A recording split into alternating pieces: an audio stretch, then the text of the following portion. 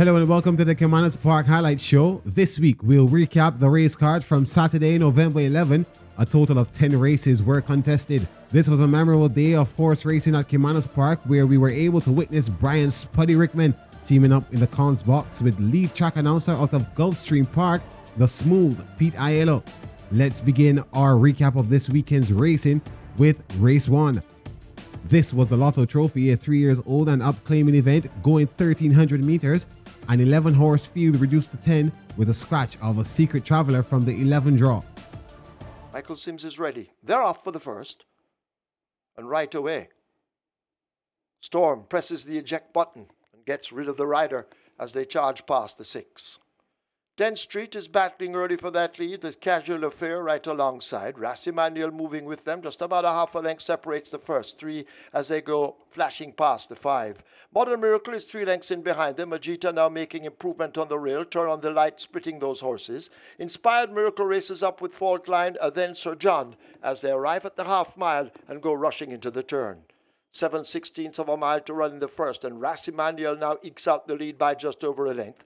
Casual Affair continues to chase in second as they go blasting past the 3. Turn on the light, switched on the outside, and now wound up for more run. 10th Street has made progress. Ajita is on the rail, 5 or 6 off that lead. Modern Miracle racing on the outside. Sir John racing further back with Inspired Miracle. Fault Line is next at the back of the field, but Manuel, the rider, has a peep in his mirrors, and Manuel turns on with 3/16 remaining, opening up what could be an unstoppable advantage. Ajita on the far side with Inspired Miracle. Here is Sir John in the green silks now asked to kick in late, but it is Manuel with a clear advantage. A 16th to run. Manuel and Robert Hallidine have opened up some 4 or 5 lengths. There's no catching Manuel. He's tying up in the end, but will get there done more than enough to win it over Sir John. Then Inspired Miracle, Modern Miracle, Ajita is 5th. Robert Hallidine again looking confident in the saddle since his return to riding at Caymanas Park, powering the 7-1 Ras Emmanuel to victory by 1 3/4 of a length ahead of Sir John in second.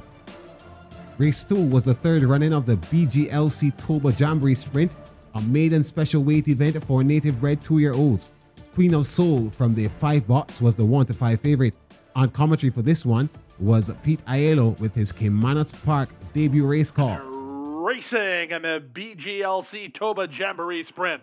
Not an especially quick beginning for Queen of Soul, but Hallidine's on the go with Fast and Furious Lynx, who poaches a 2-length advantage in a hurry. Up to the outside, Queen of Soul is now rushed into second. Rosetta is at the rail. In between horses, Warrior Stomp shuffled to 4th. Length and a half back to Hamaya and Matuso as last of all as they swing to the far turn. Fast and Furious Lynx, sharp so far. Into the turn on top by 2. Queen of Soul second. Rosetta moving up the inside and up into second now. These top 3 have 7 on our 4th running Warrior Stomp. Matuso's a long way behind with Hamaya as they run to the top of the stretch. This big favorite Queen of Soul better hurry up as Fast and Furious Lynx at the 5/16 on top 2.5. The stablemate Rosetta takes up the slack second and they're at the top of the stretch. Here comes Rosetta to engage Fast and Furious Lynx. Hallidine throws across at Fast and Furious Lynx. She's still the leader. Rosetta runs at her on the outside second. Queen of Soul's been defeated. There's an 1/8 of a mile to go. Jason DaCosta 1-2. Fast and Furious Lynx responding to challenges. Rosetta one more time. Rosetta starts to get to her. Fast and Furious Lynx driven out. Fast and Furious Lynx digging in. On the outside, Rosetta's out of time. Fast and Furious Lynx went down the road. Rosetta was second from Matuso, who was up for third. This big favorite Queen of Soul floundered late. She finished 4th. A gate-to-wire finish on a natural double for jockey Robert Hardball Hallidine aboard the Jason Acosta conditioned Fast and Furious Lynx, who stopped the clock at 1 minute and 15 seconds flat. Race 3, the Pick 3 Trophy, was a restricted allowance event going 1,000 meters straight. A 7-horse field was declared to start with the importee Talona, a clear 3-5 favorite in the betting. And they're off. From the center, Talona gets the first call and goes looking for the early lead. Babylon Will Fall got away well on the outside. Phenomenor's a bit slow into stride, beaten for speed well down toward the inside. Then it's AKA Storm and Tigray Express. Great Trick has no early speed, and tacking over to the outside, Ava Jalen just ahead of him as they come down past the opening 1/8 of a mile. Up in the center, Babylon Will Fall doing battle with Talona. These two kick on. Phenometer is back to third. Tigre Express is there fourth with AKA Storm. Ava Javelin has a lot of ground to make up, and so does Great Trick. Outrun in the early stages here as Phenometer now splits horses to go after Talona. They come past the quarter pole now, and the leader is Talona under pressure to hold it. Phenomener is second down the center, and coming on a bit as Babylon Will Fall. Talona, the public pick under O'Neill Mullings, driven out. Up on the outside, it's now second to Babylon Will Fall. Phenomener is back to third, but the bettors had it right. Talona making 4 to 5 look like easy money by 3 in the end. Babylon Will Fall second. AKA Storm finished third. Phenomener back to fourth. That's the third. Talona makes it easy money in the third with a convincing win over second place finisher Babylon Will Fall, aka Storm in third, and Phonometer closing out the top 4 finishers. Race 4, the Pick 4 Trophy, another restricted allowance event, this time going a mile or 1,600 meters with a 10-horse field declared to start. Leading rider Ryan Lewis, the mount of the 4 to 5 favorite Life is Life. And they're off. Blowing the start badly, here comes Doc about 7 lengths slow. From the outside, Golden Royalty was away alertly and right to the early lead. May Sellington has speed and Warhorse mixing it up from between as they run out of the 1-mile chute. It's Golden Royalty, and on the inside, Warhorse. Their heads apart for the top. Mo Aviator and May Sellington racing into third and fourth. Life is Life, the favorite, is out in the center in the clear. Power of Her Highness is between horses. A gap of 2.5 more to Mr. Senator, then Slam Dunk. He's off the speed third last. Second last is Money Box, and the trailer is Here Comes Doc. They approach the 5/8, and up top, the leader is still up top. It's Warhorse, a by length and a quarter. Out the center, Life is Life gets a beautiful drafting trip. He's in the clear on the outside and beginning to make a move. From between horses, Power of Her Highness is right there with Mo Aviator at the rail. Running home a bit from the back is Mr. Senator, passing May Sellington. Golden Royalty puts the cue in the rack. Down inside goes Here Comes Doc. At the back are Slam Dunk and Money Box. Around the far turn at the 3-furlong point. Still up front, Warhorse and Parchment trying to hold firm. Life is Life driven second. Up on the outside, Mr. Senator now third. Here comes Doc, starts to run home again with less than a quarter of a mile to come. Up front, Warhorse still the target, trying to spring the upset. Driven on the outside, Life is Life tries to go get him. Wide of them and Mr. Senator up the inside. Here comes Doc. He's rolling home with 1/8 of a mile to go. Who do you like here? Inside, Here Comes Doc takes the lead, and Here Comes Doc moving clear. Life is Life trying to get into second, right alongside Warhorse. Late run from May Sellington with a 16th to go. The upset is on. Here comes Doc driven out. Here comes Doc and jockey Tevin Foster to win it by 5 in the end. Life is Life was second. May Sellington finished third. Fourth was Warhorse. Then Mr. Senator in the fourth. Tevin Foster upsets the apple cart with a long 20-1 shot on board. Here Comes Doc, beating all the favorites with a win margin of 5 lengths in 1 minute 42 and a 3/5 of a second flat over the 1-mile course. Saturday's 5th event was the Super Lotto Trophy, a restricted allowance event going 5.5 furlongs. A 13-horse field reduced to 11 with a scratch of Millennium Star from the 9 bots and the Principal Tiffany from the 13 draw. Field of 9, and they're off. 1,100 meters. Hunza is the one that came off in a stuttering start. As they charge down and leave the 5, Traveller's Lodge grabs that lead, attacked early by Best Daughter-in-Law. And Best Daughter-in-Law now picks up that lead and opens up a gap over Traveller's Lodge racing in second as they hit the half-mile and swing into that turn for home. A break of 3 to a bunch of horses. Tap It Good rushing down into third ahead of King Air in the red sleeves on the rail. Minnie de Wack races up next in the yellow. These are followed up by the Gifted One. Diamond Rock races as they have left the 3. Hunza trying to close up on the outside. Ahmed Ali is the one right against the rail. Oh, so long toward the back and without remorse trails as the field come thundering into the top of the lane. They've got to catch Best Daughter-in-Law, the favorite, and she's opened up a gap over the field. Tap It Good is under the stick and trying to close, but Best Daughter-in-Law is full of run, now getting a touch of that right-hand stick as they arrive at the furlong pole. It is Best Daughter-in-Law. Here is Hunza now launching a serious attack. Best Daughter-in-Law running on fumes and now folds like a dead bird as Hunza comes scooting by on the outside, and Hunza is running away from them in the end. Hunza will come away under devastating Dane Dawkins to win by maybe 7. It's close between Diamond Rock on the rail, Best Daughter-in-Law. It's also a 3-way photo with Ahmed Ali, the Gifted One, in between horses, and on the rail, King Air. Trainer Philip Elliott gets his first win on the Saturday card with his 4-year-old chestnut colt Hunza. coming in at odds of 7-1 with the champion jockey Dane Dawkins in the saddle. We take a break from this first segment of our highlights package, and when we return, we'll recap the remainder of the races on the card.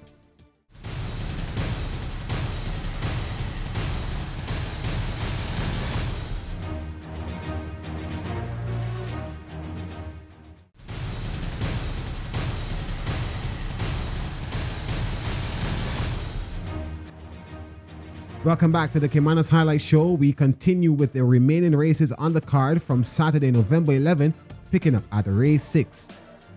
This was a restricted maiden condition event, the Cash Pot Trophy. All 15 horses declared to start. Trainer Stephen Todd's Ertugrul, the mount of Dane Dawkins, was the hot 8-5 favorite in the betting. They're off. Uncle Sil has an awful beginning and gives the rest a huge advantage as Miss Linton comes away with that lead. Ertugrul racing down on the outside. Zane's Princess is next. Beautiful Moon in a handy spot. She's alone now, picking off runners on the outside. Maybe 4.5 lengths separates that bunch. They're tracked by a Dream Warrior. Xylophonic Steel is next. Here comes Ken in the yellow with a green cap. To Kill a Mockingbird now beginning to make some late progress as they leave the half-mile pole. Security Code is now overtaken by a Juby Wap Wap. Oh My racing down on the outside. Security Code fading back, overtaken by Little Miss Nisha. Toward the back of the field, Tequila Flight, and a long way last to the awful beginning of Uncle Sil.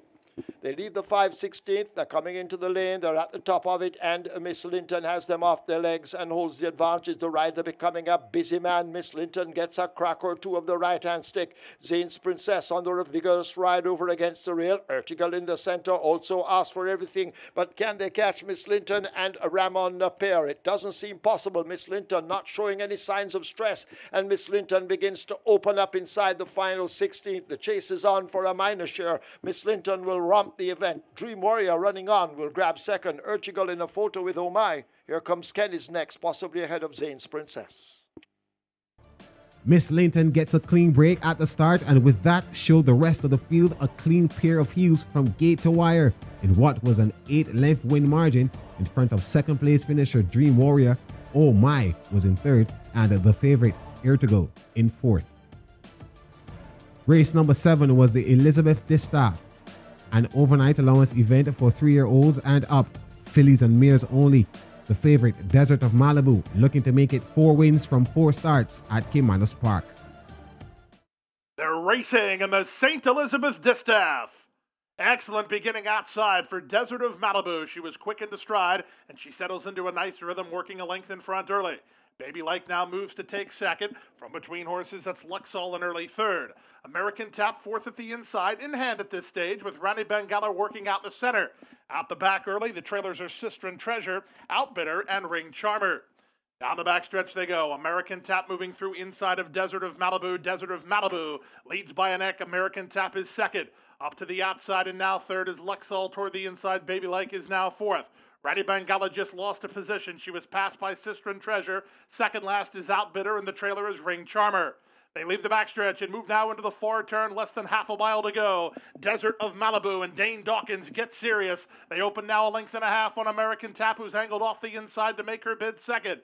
2.5 back to Baby Like. She's now third. Driven and dropping back is Luxol. Rani Bengala has a lot to do, but she's underway. 8 lengths off the speed with 5/16 to go. Desert of Malibu trying to stretch her speed. She's off the turn, 2 lengths better than American Tap, and they start to get away from the others. Less than a quarter of a mile to come in the St. Elizabeth Distaff, and they're on their way home. Desert of Malibu. Dawkins asked her to finish what she started. She's 1/8 of a mile from home, and she's still well clear. American Tap tried but couldn't get to her. Up the inside, Baby Like running a giant race. Sister and Treasure and Outbidder are next, but inside the final 16th, she'll go 4 for 4. She's undefeated. She's Desert of Malibu, an authoritative winner of the St. Elizabeth Distaff by 5 in the end. Baby Like at a big price for second. It's close for third. Photo between American Tap and Sister and Treasure. No doubt about the winner. She's good, real good. Desert of Malibu.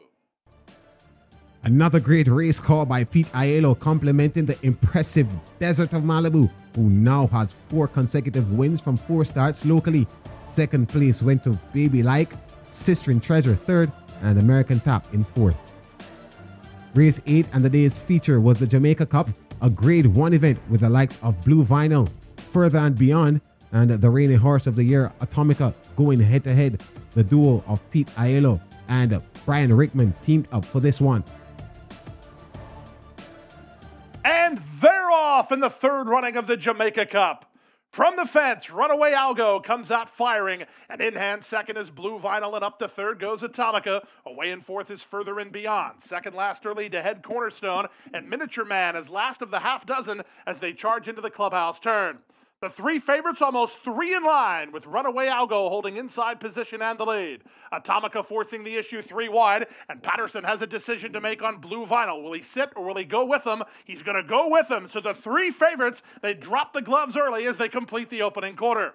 Into the backstretch as one. It's Atomica three wide, Blue Vinyl in the two-path. Runaway Algo pushing along at the inside. These three have opened a big advantage on Miniature Man outside to head Cornerstone, and Further and Beyond races between as they head to the 5/8. Atomica takes the lead. She's now a neck in front of Blue Vinyl. They've gone 2.5 better than Runaway Algo. It's a big gap to Miniature Man, who's underway while fourth, then to head Cornerstone. The trailer, Further and Beyond. As they race away now toward the final half of a mile in the Jamaica Cup, and the battle up front continues. Blue Vinyl now giving way. Atomica asked to pick it up, and Atomica now goes on as they lead the 7/16. Blue Vinyl backing out into second. Runaway Algo needs to find 6 to get to Atomica. A huge gap opens up to Miniature Man to head Cornerstone, and forget Further and Beyond as the pace increases at the 5/16. They're coming into the lane, and the Super Filly Atomica looking to hit 5 from 5. They're coming into it now. It's Atomica. Blue Vinyl throwing down the challenge on the outside. Atomica continues to hold the advantage in the Jamaica Cup. It's Atomica under the left-hand stick, running to the furlong pole.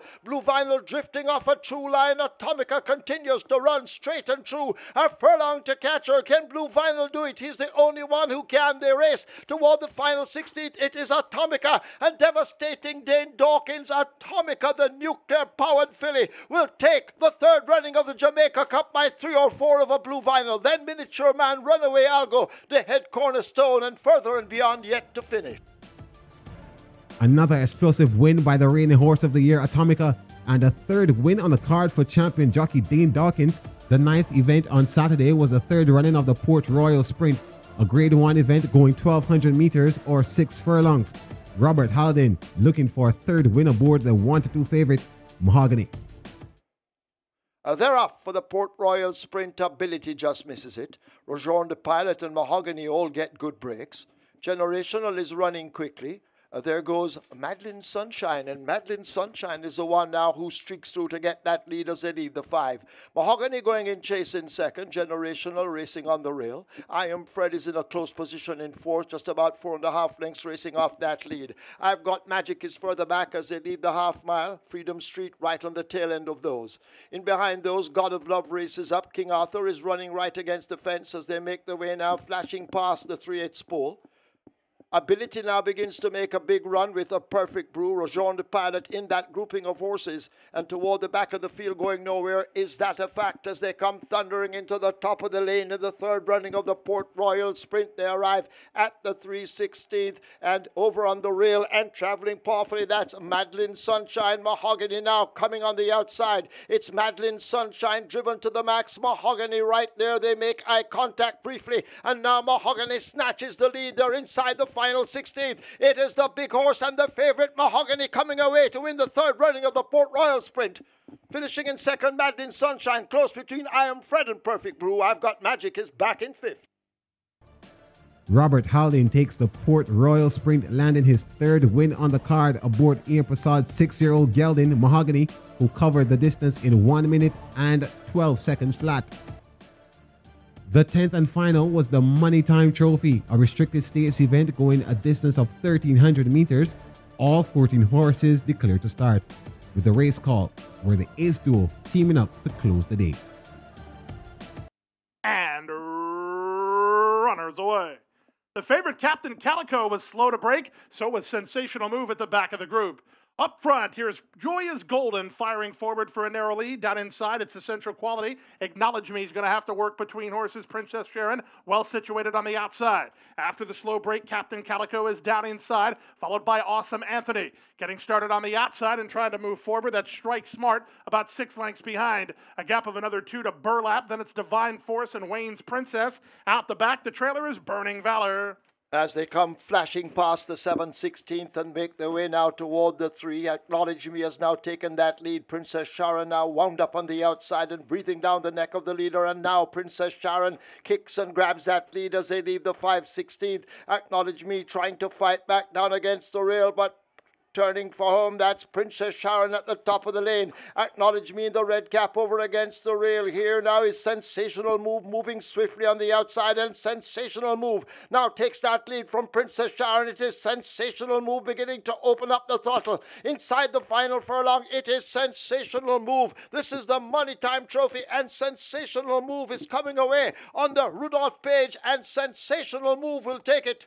Princess Sharon battling, looks to hold second over Captain Calico, then Norblar and Divine Force. Pete Aiello and Brian Rickman with another brilliant call from the comms bots for the 10th and final race, where the outsider Sensational Move from the Gary Sabrati stables was able to land a 62-1 blow for the curtain closer. As we recap another exciting weekend of racing, we want to make special mention of Pete Aiello's visit to Caymanas Park and also the memorable performances on the card throughout the entire day. This has been another edition of the Caymanas Park Highlight Show. See you next time.